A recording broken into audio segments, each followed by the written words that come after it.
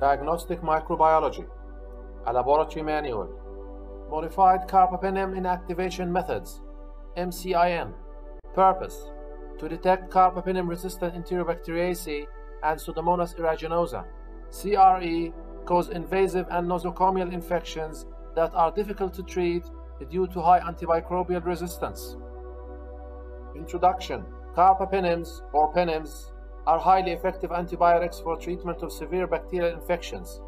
Penems include biopenem, doripenem, ertapenem, imipenem, meropenem, razopenem, pharopenem, and solopenem.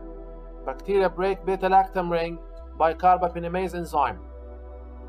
Test indicated whenever carbapenems are resistant in routine AST for Enterobacteriaceae or Pseudomonas aeruginosa.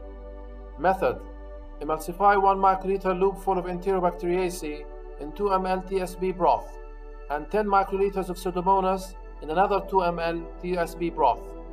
Add a 10 microgram meropenem disc in each TSB tube. Immerse well. Incubate at 35 degrees centigrade for 4 hours. Just prior to completion of incubation period, prepare 0.5 McFarland suspension from a meropenem susceptible indicator strain E. coli ATCC 25922 in sterile saline. Streak Muller-Hinton agar with E. coli. Remove meropenem discs from TSB and apply on Muller-Hinton agar plate. Incubate at 35 degrees centigrade for 24 hours. Measure zone of inhibition. If zone is less than 15 millimeters, the bacteria is resistant and considered CRE positive. And if equal or greater than 19 millimeters, it's negative and considered CRE negative.